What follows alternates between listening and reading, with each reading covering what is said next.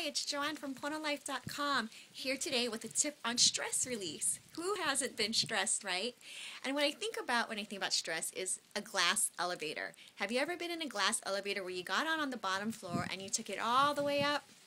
And like as you get on, you notice when you look outside that you can see people milling around. You can see the little sidewalk or whatever it is you can see out there. And as you go up higher and higher, the things that you could see so clearly before, they become smaller and smaller, and you start to get a different perspective.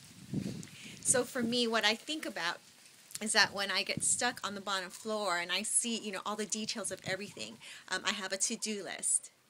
And I think about my things that I need to do. And say I have 5 things on my list. And as I start thinking of each thing that needs to get done, sometimes my list multiplies. I have this one thing to do, but before I can do this one thing, I have to do these 3 things first. And before I know it, my list is 15 deep rather than 5.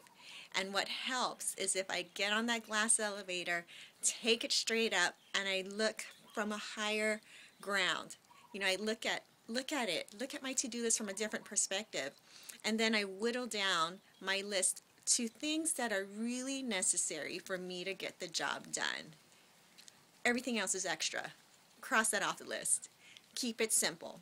And in the back of my mind, I always hear, keep it simple, stupid. The whole KISS analogy.